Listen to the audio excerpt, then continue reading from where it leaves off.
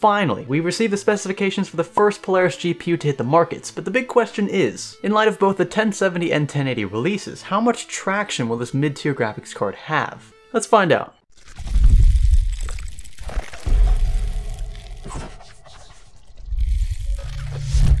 Let's run through the specifications of the card and we'll assess performance as we go along. Perhaps the most noteworthy improvement of the 480 is in its architecture. We are so excited with the 14nm FinFET transition, right? Because it brings much higher performance at much lower power, which is always really sweet thing for gamers, for workstation, for VR, and all these incredible use cases. We're talking 14nm FinFET transistor design, a substantial jump from the 28nm architecture of AMD's GCN 1.2 technology. Both the R9 380 and 390 utilize this process. We'll be using both of these cards to compare with the RX 480. The 480 will most certainly feature 2304 stream processors, roughly equivalent to CUDA cores on Nvidia's side, placing it directly between the R9 380 and 390 totals. This number is calculated by multiplying the number of compute units by the number of stream processors per compute unit, which has been 64 throughout the existence of GCN.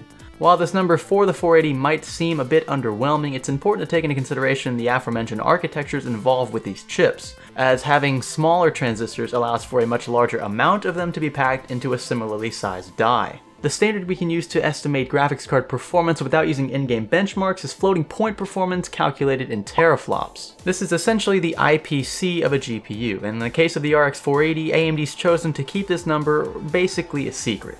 So what's inside an RX 480? We have over 5 teraflops of computing in this beautiful card.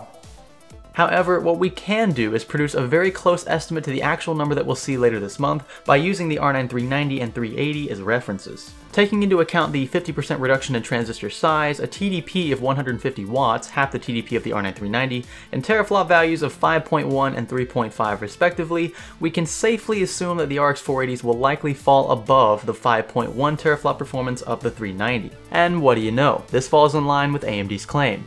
And beyond the specifications, it is also our most power efficient GPU ever. It's up to 2.8x performance per watt improvement over our prior generation.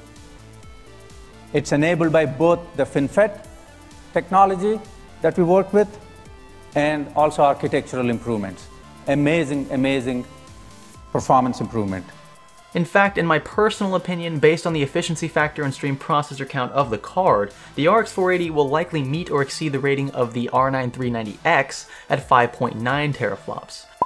In terms of memory, we're looking at 8GB per second GDDR5, which is actually quite high for G5 memory, and a 256-bit memory bus. Memory size will likely vary. Some cards will offer 4GB of VRAM and others 8GB. It's highly probable that the base reference card will only offer 4GB and that you'll have to pay a premium of sorts for the 8GB version. VR is slowly becoming mainstream and AMD is not backing down. So we wanted to deliver a high performance, low cost, low power solution to democratize VR, which can make VR possible for anyone who wants it. It can drive VR into retail. It can hit system price points, PC price points that can be everywhere in retail. And it can grow the market to over 100 million consumers. And also drive VR application development, content development in a large scale fashion.